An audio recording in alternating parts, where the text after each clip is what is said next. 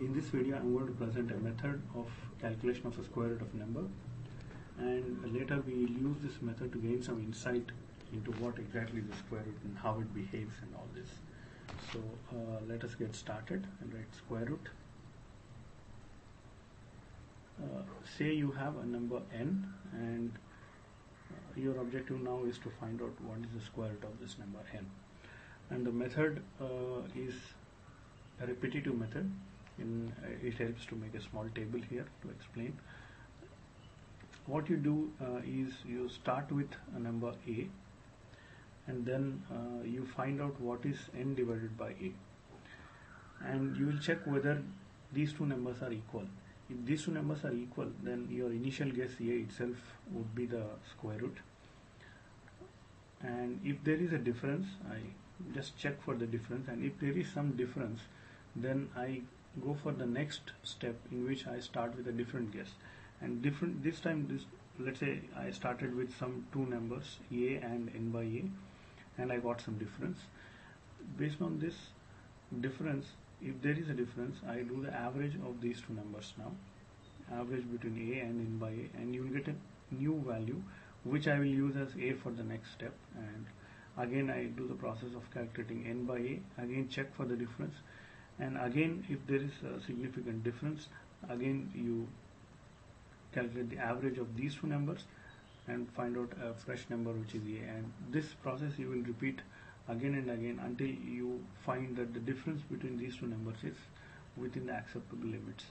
For example, in our case we can take 0.00001 or something like that, and at that stage when these two numbers are almost equal, then you can say that the square root of this n is nothing but this number, because as you can see, a and a gets cancelled, the product of these two numbers by definition is n, and these two numbers are equal, therefore this is supposed to be the square root of the number.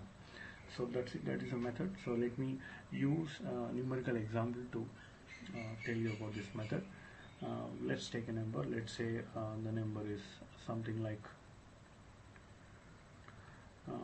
I don't know, 38, and now we want to find out what is the square root of this number 38. Okay. For doing this above calculation, I have set up one Excel, so we'll do that in Excel. So we start by using the numbers. Let's say my n that I'm interested is 38, as we were talking about, and my initial guess is 6 because it's somewhat closer. Now for the calculation part, let's say this is equal to initial guess, which is 6, enter. So if you see, I'm using formulas here for everything. The formula in this is equal to b2, which is the initial number. 1 second, it helps in centering them. Okay, now for calculating n by a, I will say is equal to 38 divided by 6, then I get number n by a 6.33. There is some difference between this and this, so I calculate the difference is equal to this minus this.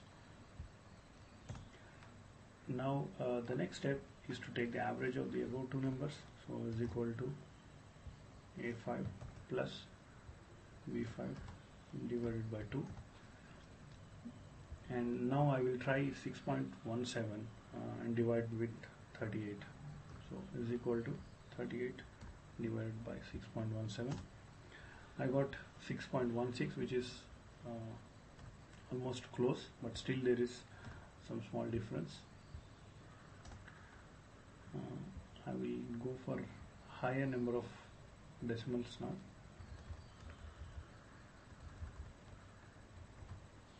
Let's say I increase the resolution to 6 decimals.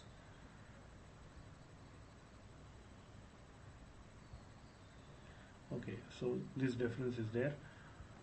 Now again I repeat the step of finding the average of the above two numbers, is equal to this number plus this number divided by 2. I got a new value. Now I try out this value, 38 divided by this number. Yeah, these two numbers are almost equal, so we have a square root now. The difference is 0 and the square root of, okay, the difference is very small, and the square root of 38 is 6.164414. In fact, we can repeat this process. Let me just put in some dollars so that I can drag this formula.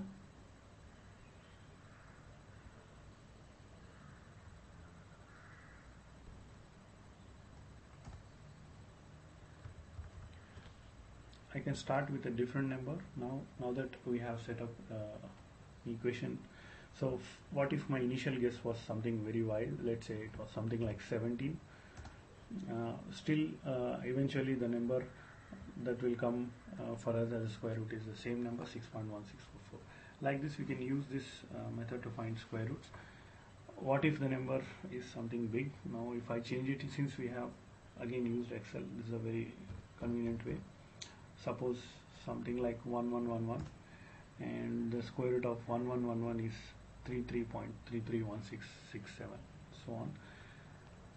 We can use this for calculating the square root of decimal numbers also. For example, if it is 45.1234, then again we are getting 6.71395 as the square root. So this process is fairly robust, and it gives you the solution in 4 or 5 times when you do it. And if your initial guess was really correct, and you will be getting really fast.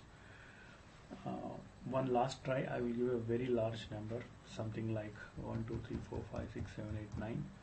And now I want to find the square root of this number. Okay, in that case, you will see that the Excel blows up with very big numbers. But as you go down, you see something like 5,500 or 8,900 or something similar. So let me try with 5,000 as my initial guess. Based on that, okay, now I am getting the 0 of difference. Yeah, don't worry about these hash symbols. Yeah, so the square root of this 5,000, sorry, 1, 2, 3, 4, 5, 6, 7, 8, 9 is 11111, and so on, this number. So like this, we can use this method to find the square roots of different roots.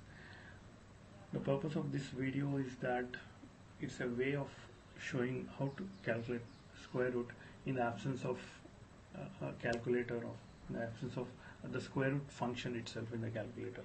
If you have a simple calculator without square root function, you can use this method to calculate the square roots.